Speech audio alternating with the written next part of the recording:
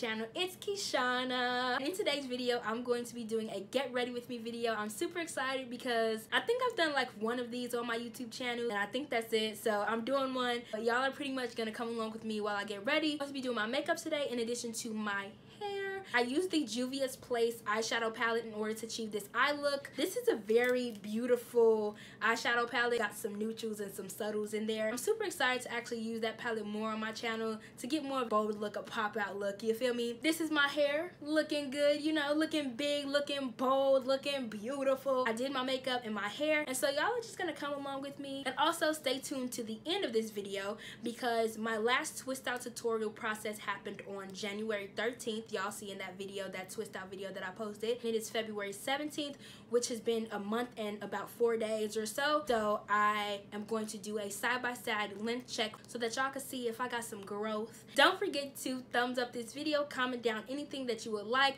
subscribe to this YouTube family over here. Also turn on your post notifications so that you will never ever miss a video from me, and I'll see y'all in my next video.